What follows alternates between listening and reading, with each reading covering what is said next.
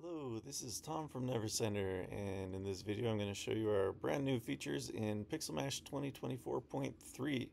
And these are some big usability ones that have been requested by our users, so I think you'll be very excited about these.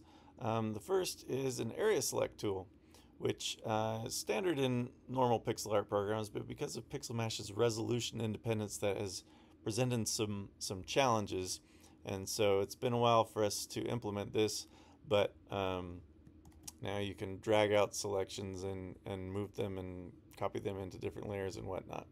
So let me just walk you through this first with a low res file. So this is just painted at the resolution up here. This is not dynamic resolution. So you can drag rectangles, you can hold shift to drag multiple rectangles and add them. You can drag to cut, or you can hold shift and drag to duplicate, and that will all happen within the existing layer. I can double click on pixels to select pixel islands of that same color. I can hold shift and select and either double click or drag rectangles or whatever to add to that, so I can come in and just sort of gradually double click and expand this island. You can use Alt-Shift to subtract from the selections. These shortcuts, by the way, are listed in the tooltip up here.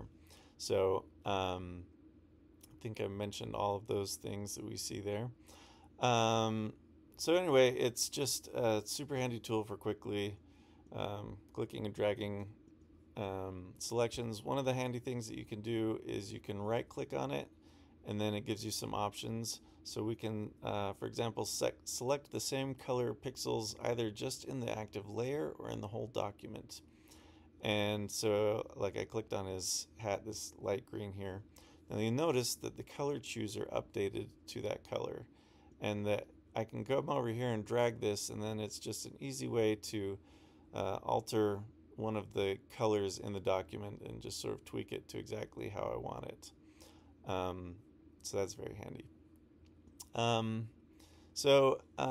I mentioned, this works not just in standard pixel layers, but in dynamic pixel layers, dynamic resolution pixel layers. So let me start a new project and choose dynamic res. So this one's going to be scaled up so that the underlying artwork is going to be 5 times the resolution of the what we're seeing here.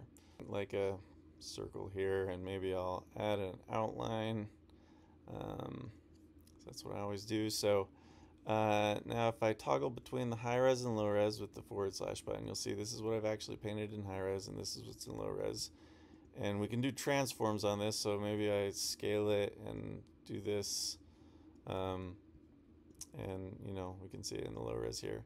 But now this area select tool will still work with the high res layer. So as I select this and then drag, if I switch to the high res layer, you'll see that it was dragging all of those pixels. And in fact, when I dragged again, it had a different pixel selection because it can only approximate it so closely when there's all these transforms and everything applied to it.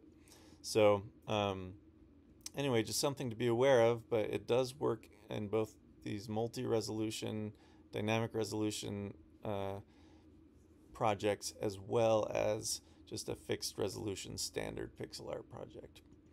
So now to show you the next feature, let me go back to that previous file. So let's do some animation with this guy. And one of the things that you'll notice now is that in the animation timeline, we now have a duplicate current frame. And so if you have a frame with a bunch of different layers, this is a much easier way to copy that frame rather than before making a new frame and then copying all the keyframes. So I can just hit duplicate frame, so now it's got the same thing in both of these frames.